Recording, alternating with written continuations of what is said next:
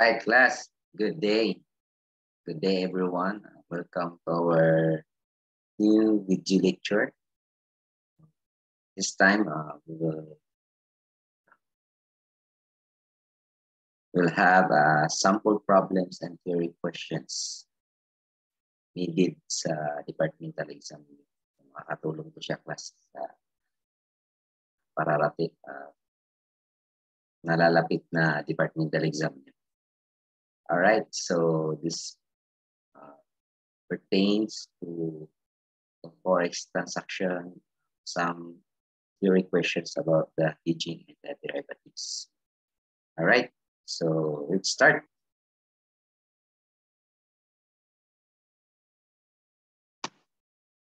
All right, first sample problems is about the import and export transaction. Okay, so use the following information for the next two questions. We have question below. We have two questions. So ABC company had the following foreign currency transaction on April 1, 20x1. So first, purchase goods worth 40,000 francs from Swiss company based in Switzerland. And second transaction is sold goods with sale price of 4,000 bolivars to Venezuelan company, a company based in Venezuela. So both the transactions were settled on April 30, 20x1. The following were the spot exchange rates. We have buying and selling rate. Right? So questions, may dalawang question dito. So unahin natin how much is the Forex gain loss on the purchase transaction. So purchase, malamang import to siya. Kasi bibili tayo ng product from the other country. So import. So balikan natin yung discussion natin sa Forex transaction. Formula natin yung for this. We have the ordering date, we have the transaction date, the balance sheet date, and the settlement date. So in here, sa problem, isinabi na dito yung transaction date. Kita natin, we have the purchase and sold. So yun yung transaction date niya. And then, i-identify natin dito kung mayroon bang balance sheet date. Wala, kasi yung settlement date, nauna pa doon sa balance sheet date. So, wag na natin yung hintayin yung balance sheet date. So, dito pa lang sa transaction date at saka settlement date, mayroon na tayong dapat i-recognize na as Forex gain or loss. Alright, so kaya tinatanong niya, anong yung Forex gain or loss on the purchase transaction? The second question is the Forex gain or loss on the sale transaction. So, unahin natin yung si import. Balik tayo dun sa theory. So, paano nga ba natin i-identify o ano yung dapat gamitin natin na buying? The rate, is it a buying or a selling rate? So, mahalaga yung class kasi nga pwedeng magkamali tayo. Baka sabihin natin pag import, buying rate na gamitin natin. So, although alam na natin kung anong gagamitin natin pag transaction date, anong gagamitin? Na rate, historical rate. Pag sa balance sheet date, either sa tuloy yun, non-monetary or monetary asset, depende. So, the settlement date is the current rate. Right? So, alam na natin yun. But, doon tayo mamimili kung it's a buying or selling. So, basic lang class, balikan natin yung point of view ni foreign currency broker, si FCB, or si bank, most commonly used as bank. So, in here's a problem. Si ABC company nag-purchase ng goods to Swiss company, which is a foreign country, using a franc foreign currency. Right? So, yung wala tayong 40,000 francs para pambili dyan kay Swiss company. So, ang gagawin natin, pupunta tayo sa bank. sa foreign currency broker. So, pupunta tayo doon. Dadala tayo ng pera natin, which is the peso. And then, ipapalit natin doon sa foreign currency broker, which is the francs. So, sabi natin, doon tayo magtitingin sa point of view ni FCB, the foreign currency broker. So, may dadala ka ng peso, bibili ka ngayon ng francs. So, ano si FCB, si bank? Seller siya or a buyer? Hindi nga. I-pause mo na itong video and then sagutan nyo din. On nyo ulit. Alright. So, si bank is a seller. So, siya yung magbibenta sa atin ng francs kapalit sa ating peso. So, since seller si bank, ang gagamitin natin is ceiling rate. So, pag import, automatic ceiling rate based doon sa sa example natin or sa sa explanation natin na sa point of view ni FCB. So, pag sa purchase goods worth 40,000 francs, ang gagamitin natin na exchange rate yan is the ceiling rate. Okay? So, ang question ngayon, ano ba tong klaseng rate to? Is it a direct or indirect? Diba? Sabi dun sa theory natin, pag ang foreign currency unit ang na-express na 1 unit, ang tawag nun is a direct quotation. So, mahalaga yun eh. Mahalaga yung class malaman natin if direct quotation or indirect quotation. Kasi nga, kasi pag direct, i-multiply natin. Pag indirect, i-divide. So, this time is, since ang foreign currency unit is ang 1 unit, this is called as a direct quotation. So, i-multiply na natin. So, alam natin kung ano yung gagamitin na rate natin. Depende kung anong date yun. So, gagawa natin ng entry para malaman natin kung kano talaga yung loss or gain. Marami tayong gain. Right? So, journal entries for import using the selling rate. So, April 1, transaction date. Of course, magre-record ka ng inventory. Diba? Inventory or purchases. Pili ka. So, 40,000 francs. Multiply mo ngayon sa 48 yung conversion rate natin. 48 is April 1. So, total of 1,000,000, 1.92 million. So, of course, credit ka ng accounts payable. So, what's our next entry? Next is the settlement date. Ito yung sa transaction date. Transaction date. And ito naman yung sa settlement date. So, April 30, nagbayad na. So, within the year lang, nabayadan ka agad yung natin, yung pag-purchase ng goods. So, we debit, of course, accounts payable. Pagkano yung na-establish natin na accounts payable na 1.992 M. And then, of course, assuming wala pa itong 80,000, we credit cash na 4,000 times 50. Bakit 50? Ito na yung rate ng settlement date natin. So, 50. So, 2 million. So, pag mayroon kang 2 million yung binayaran, pero ang na-establish mo na payable is 1.92 lang na utang, lumaki yung binayaran mo. So, ano to? Gain or loss? Of course, obvious na obvious. Loss yan sa class kasi mas malaki yung binayad natin. Di ba? Right. So, that's for the import. This is the settlement date.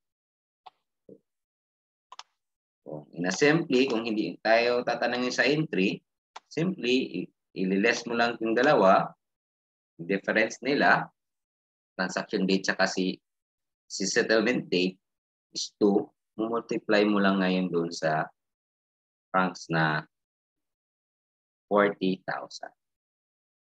Sorry, this is 40,000, not 4,000. This is 40K.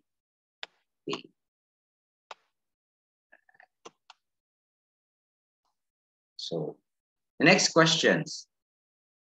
By the way, ang answer natin is letter D. Loss tayo ng 80,000. Next. How much is the forex gain on the sale of transaction? So, sale naman ngayon. So, nagbenta ka ng goods sa foreign country. Right? So, ang pera niya ngayon is bolivars. So, i-exchange natin yan to peso. So, pupunta ka ngayon kay bank.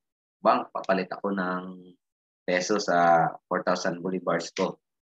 So, ngayon, si bangko or si foreign currency broker, ano siya? Ano yung point of view natin kay FCB? Siya, buyer ba siya or a seller? Buyer siya ng foreign currency. Diba? So, papalitan niya nga yung piso yung 4,000 bolivars natin.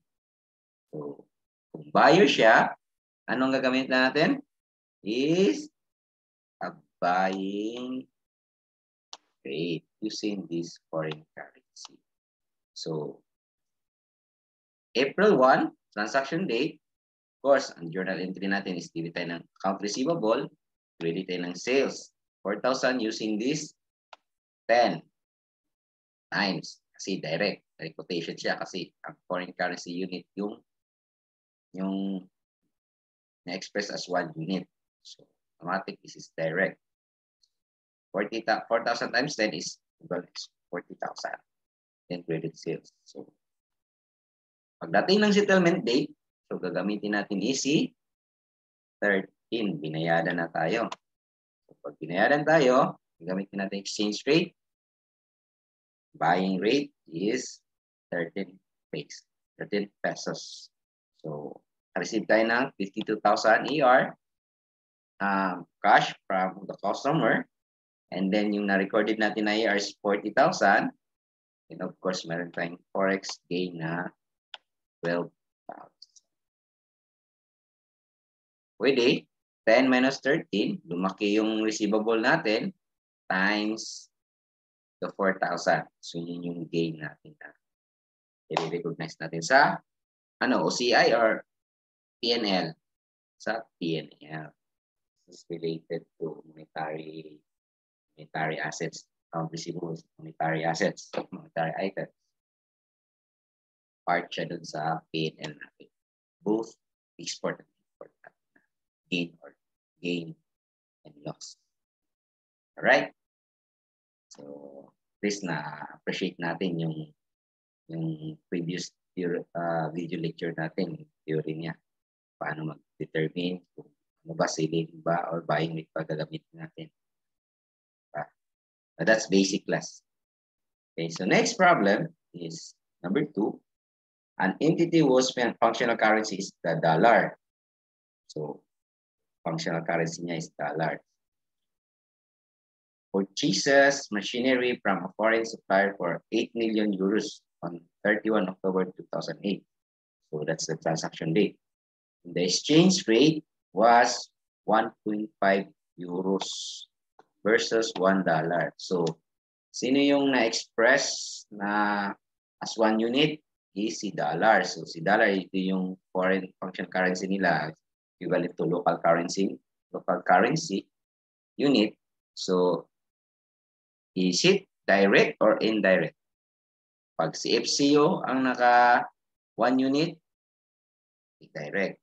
But si LCO ang naka 1 unit, that's indirect. So, meaning, mahalaga yun. I-divide natin to convert to the local currency value. At the entity's year-end of December 31, so mayroong year-end.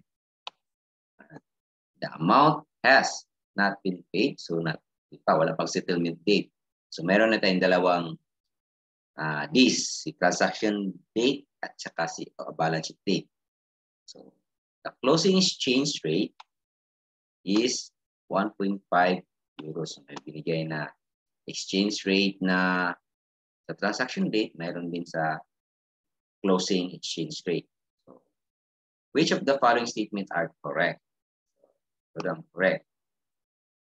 Una, i-record natin yung transaction date. So, anong recording na sa transaction date? Using the 1.5 euros. So, paano? So, i-divide natin ngayon. Kasi nga, indirect.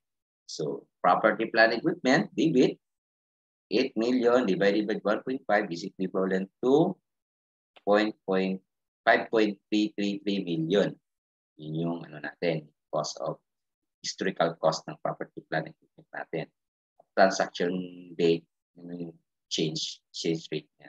Then we have accounts payable, which is a monetary liability. This one is a non-monetary asset, property, plant, equipment. This accounts payable is a monetary liability. Mahalaga yan, class, kasi magkaiba yung application natin with regard to the balance sheet date. Balance sheet date calculation of the value. Ba natin adjust yung value or not? So, next entry, balance sheet date. December 31, 2008. So, ang entry, magre-recognize tayo ng Forex loss na 1.07 M. Bakit, sir? Paano nagawa? Ibas, unahin natin doon sa balance sheet date, we have monetary asset and monetary liabilities. I-change natin yung value, i-update natin yung value using what? The closing rate. While in non-monetary asset or non-monetary liabilities, no change of value. Kasi nga, recorded at cost na siya. So, historical rate na ang gagamit natin. Yun na yung cost niya. Like si property, plant, equipment. Hindi na natin yun siya i-change kasi non-monetary asset siya. Ang i-change natin is si monetary liability. That's why, in here, nag-recognize tayo ng Forex loss of 1.07. Paano natin ginawa, sir? So, 8 million, divide yung closing rate ng date na yan as of December 31, 2008. Then, i-less natin doon sa total na accounts payable natin. So, lumaki.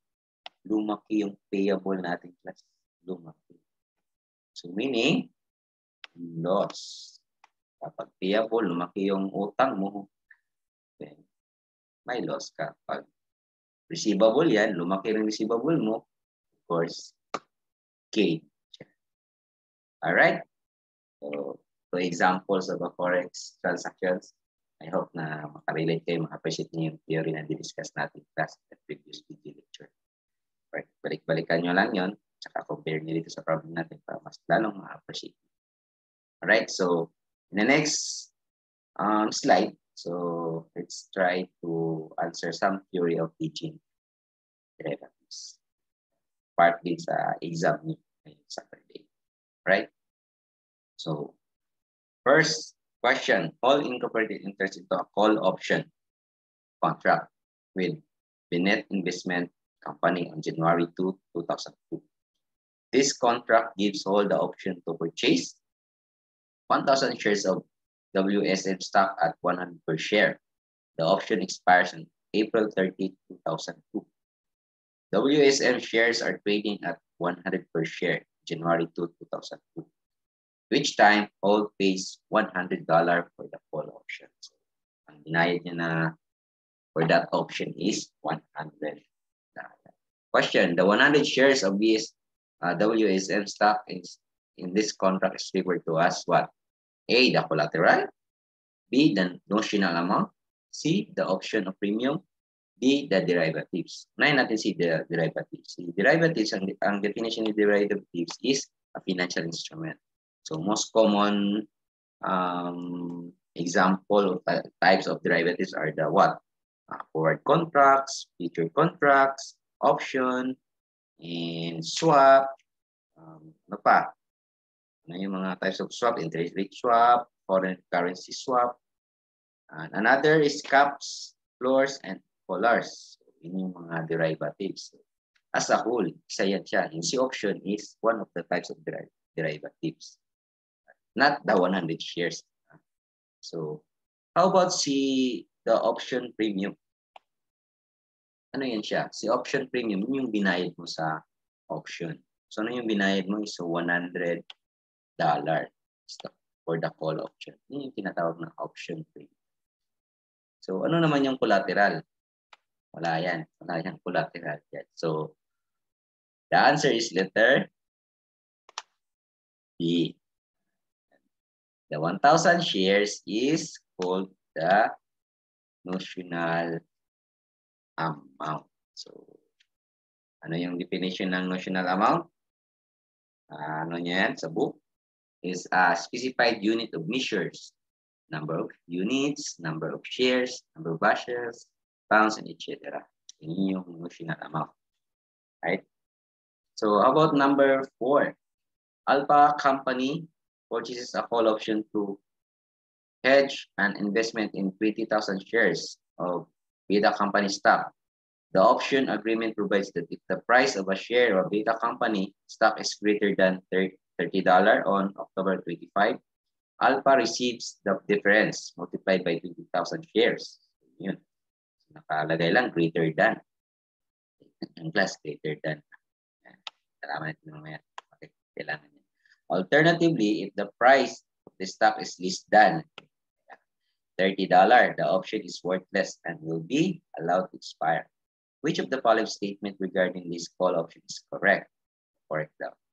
So, the call option effectively hedge the investment in the shares of Beta stock. So, ano yung criteria para maging hedge? Yung isang derivatives. So, for the derivatives instruments to qualify as hedging instrument, the following two criteria must be met. Ano yun? Una, yung sufficient documentation, tsaka yung the hedge must be highly effective throughout its effectiveness. So, kailangan highly probable forecast transaction siya. Right? So, isa yan sa mga characteristics ni hedge items. So, highly effective ba si call option dyan? By the way, si call option is an option to buy, while put option is an option to sell. Yung difference nila. Pag call option is an option to buy, right? By, like, for example, sa example ni book nila is like you purchase a call option to monkey, and in that option, you have the right to buy banana at this at 5 pesos per kilo. Yan ang example, diba? So, if the market price is 12, so mayroon kang right to exercise na pwede mong bilhin yung banana niya kasi tag 5 pesos lang compared doon sa market na tag 12. So, if ever na baliktad, yung price sa price mo is 5 na bibilin option mo is, but the price of the market is 3. So rather, bibili ka na lang sa market kaysa doon kay E. So, yun yung call option. Yung put option, right to sell naman. Right to sell. So, balik tayo sa questions. So, the call option ba effectively hedge the investment in the shares of Beta stock? Nag-meet niya ba yung dalawa? So, mayroon bang highly probable forecast transaction? Wala. Nakalagay greater than or less than lang. So, letter B, the call option is an option to sell. So, mali na. Kasi si call option is an option to buy, not to sell. So, false na itong dalawa, A and B. Tingnan natin si C. The call option represent a speculative option rather than a hedge. So, akala mataas yung ma-incur ng risk nito. Ganyan. Kasi malagay greater than or less than. So, tama ba na more on a speculation option siya? So, tingnan mo natin si letter D.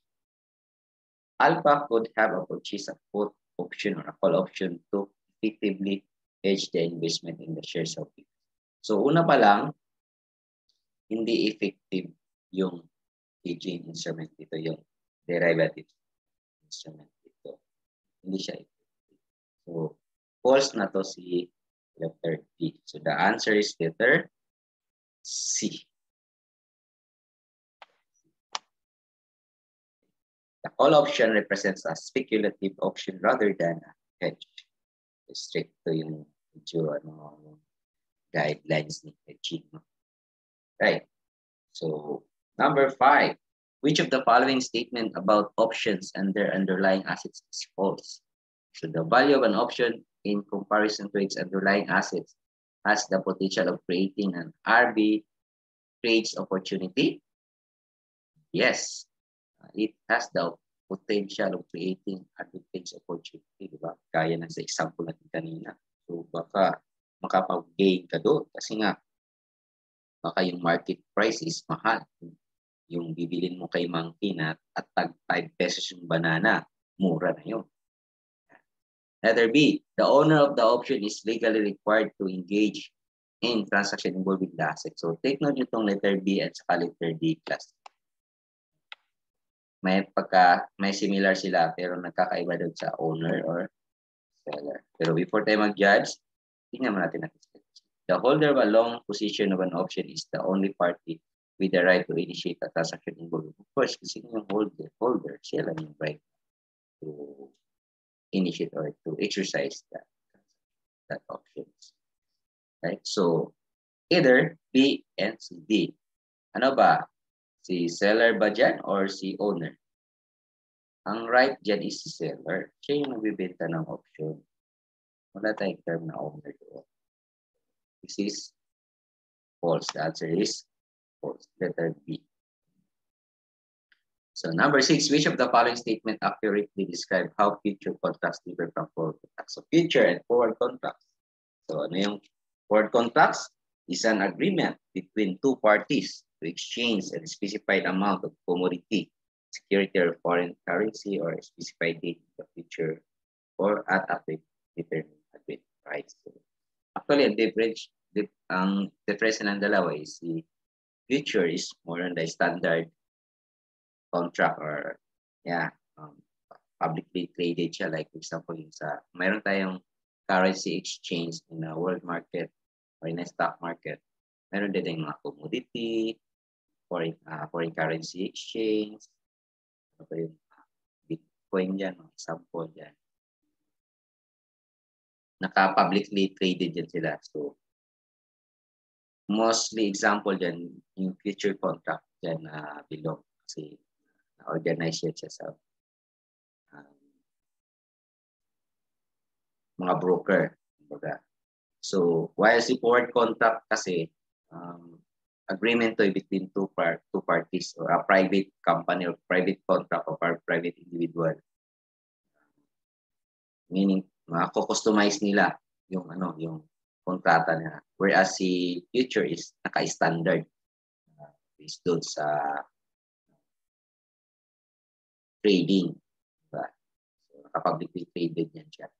So, A is future contracts are standardized.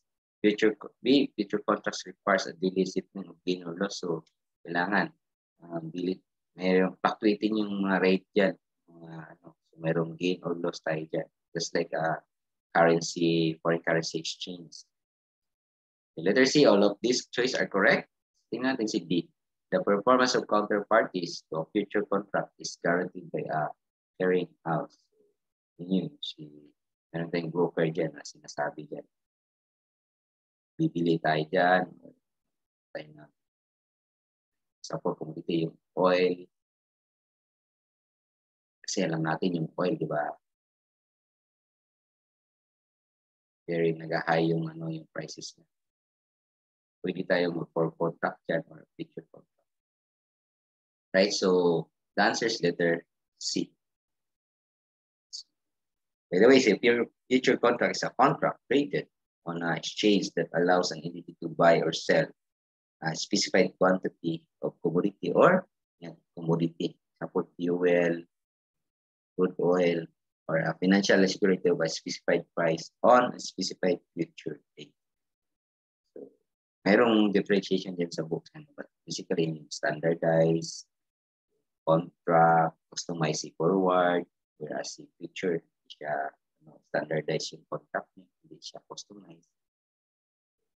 Yun sa forward. It's one of the type of derivatives. Si forward contract sa future contract. Right? So another example, another sample theory, which of the following statement about swap agreement is false? So meron tayong dalawang swap na sinasabi, di ba? Interest rate swap and si foreign currency swap. So A, which is false daw. They are standardized agreement similar to futures.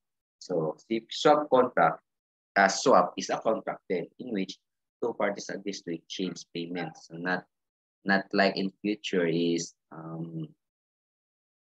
naka-standard yung hindi siya yung based na contract na parang na maka-customize din like the forward contract. Payments in the future based on the movements of some agreed upon price of the rate. Pwedeng interest rate swap or foreign currency swap. Pwede nating answer si letter A, but tingnan natin si letter B. Counterparties are the principals who engage in a swap agreement. So, both parties, di ba? Sila yung nag-agree doon sa exchange. Either payment in the future based on the movement of some agreed upon price of rate. Letter C, they allow for the exchange of different sets of future cash flows, di ba? Sila yung parties. They allow. So, nag-agree sila ng swap. One of the characteristics of swap. Interest rate and currency are common types of swaps. So, di ba? Sabi tayo raise, interest rate swap or foreign currency swap. So, si B, C, D is true. So, the answer is letter A. So, standardized agreement is si si future contract lang. Yan lang yung standardized. Last question, which of the following statement about forward contract is correct? A long trader agrees to, dalawa lang yung class ko, either to take delivery or to make delivery. So the answer dyan is B, take delivery, and a short trader agrees to make delivery. Alright, so class, good luck sa departmental exam nyo. So, by the way, may theory lang akong nilagay sa exam nyo about the hedging and derivatives. So, expect na magsisend pa rin ako ng mga video lecture about a continuation of this topic. Right? So, bye-bye for now, class. God bless.